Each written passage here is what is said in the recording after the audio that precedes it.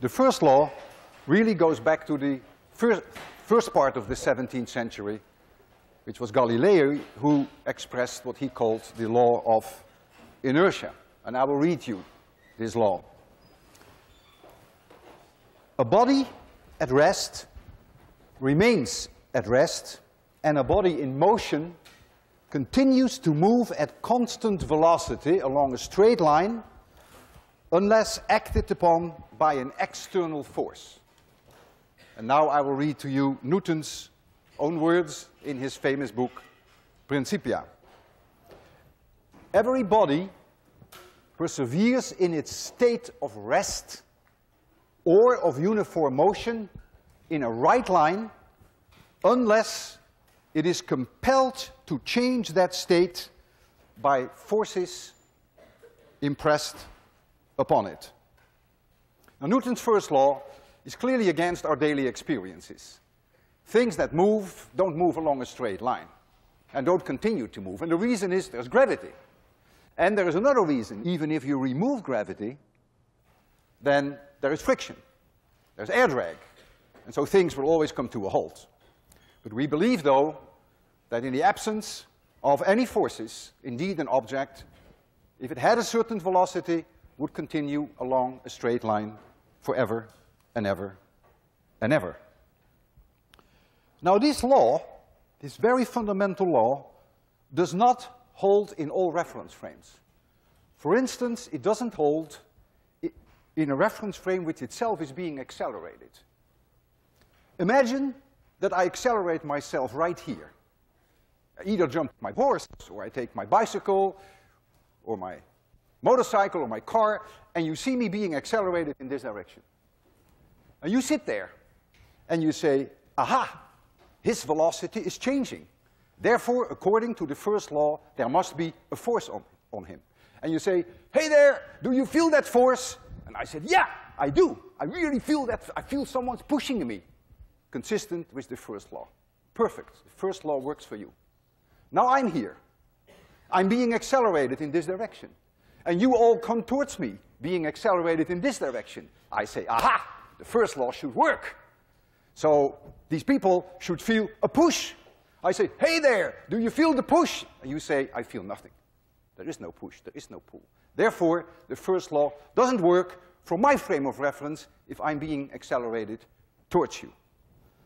So now comes the question, when does the first law work? Well, the first law works when the frame of reference is what we call an inertial frame of reference.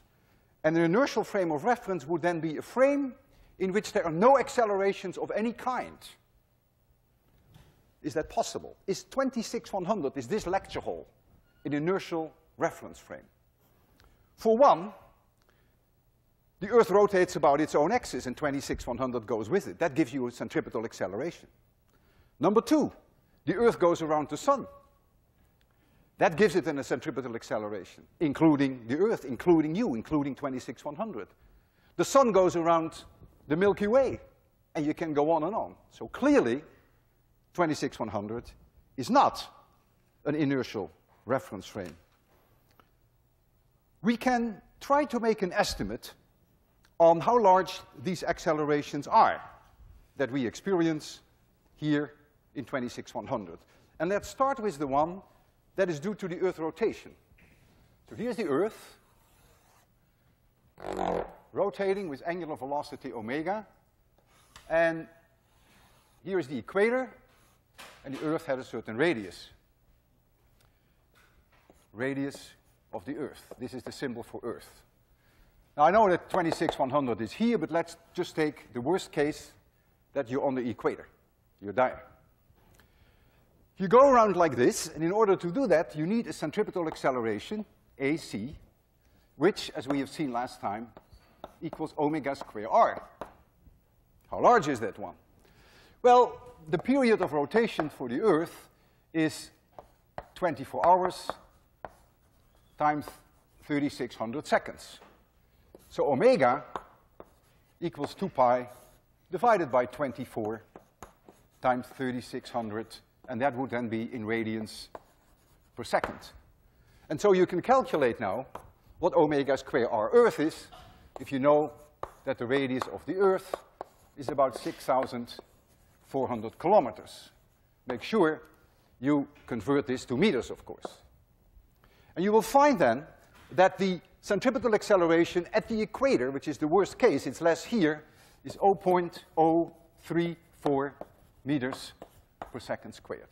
And this is way, way less. This is 300 times smaller than the gravitational acceleration that you experience here on Earth. And if we take the motion of the Earth around the Sun, then it is an additional factor of 5 times lower. In other words, these accelerations, even though they're real and they can be measured easily with today's high-tech instrumentation, they are much, much lower than what we are used to, which is the gravitational acceleration. And therefore, in spite of these accelerations, we will accept this Hall as a reasonably good inertial frame of reference in which the first law then should hold. Can Newton's law be proven?